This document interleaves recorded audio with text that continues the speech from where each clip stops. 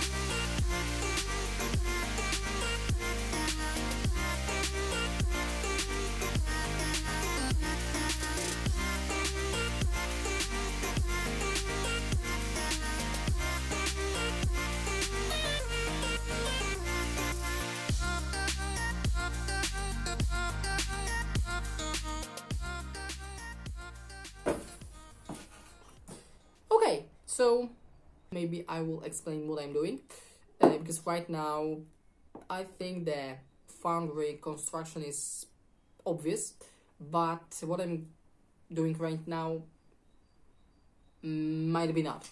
So those two parts will be welded together and they will be inside of the furnace. This will be a little bit shorter at the end. Right now I need it that long, but the mounting system will be like that. I will push the burner without the flare to this pipe and also this pipe. Because it will be a little bit shorter, the burner will be sticking out, so I could install the flare. And at the end I will push out a little bit the burner to make a fitting between the foundry and the burner. And that is something that I think will be the most easy and the best way to mount this burner. But before I do this, I must fix what I destroyed.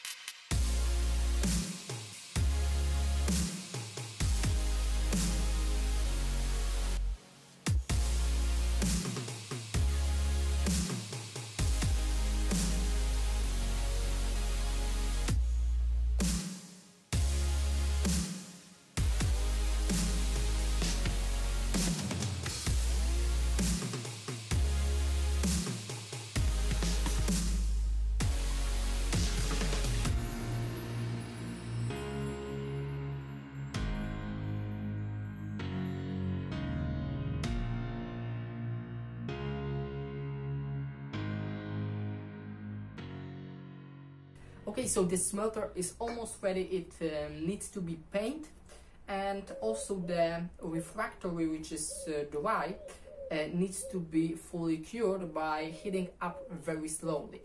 Believe me or not, but drying process took 5 days. I've baked it on the sun for 5 days, and during these 5 days I also took off the octagonal box and fill all of the cracks, which was pretty normal.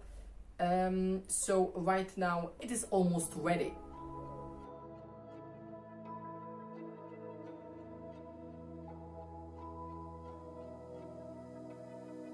So why is it so hard to let you go?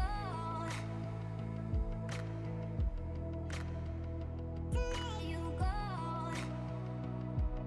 So why is it so hard to let you go? To let you go.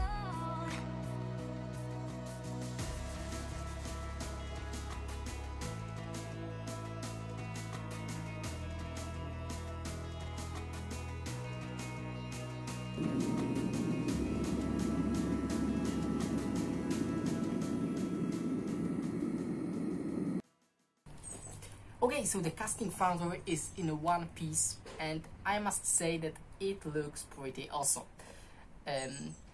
There is two really cool features which I want to share with you, because I think it is a good idea to make the same features in your own casting foundry if you plan to make one. The first is removable handle. Basically, inside the casting foundry will be at least 1000 degrees Celsius. and the heat radiation will be so huge that this handle will be really hot, or even it will be burned. So make it removable, protect it, and also protect your hand when you want to open it or close it. Most of the time it will be closed, so the handle doesn't need to be mounted on the smelter when it's working. Second really cool feature is the system how the burner is mounted to the smelter. And to show you how cool is that, I will show you step by step how to install it and make the final assemble of everything. So I'm sticking the burners without the flare to the end, and the threads just sticking a little bit out of the inside of the foundry. Then I'm screwing the flare on both burners, and at the end I'm pushing out the burners. Cool, isn't it? So guys, this is all for today. I cannot use it because I still don't have a tongs. So the next episode we are going to make some tongs for the smelter and maybe do some casting. I don't know. Anyway, thanks for watching. I hope you enjoyed this video. Have a great day and we see you in the next episode. Bye bye.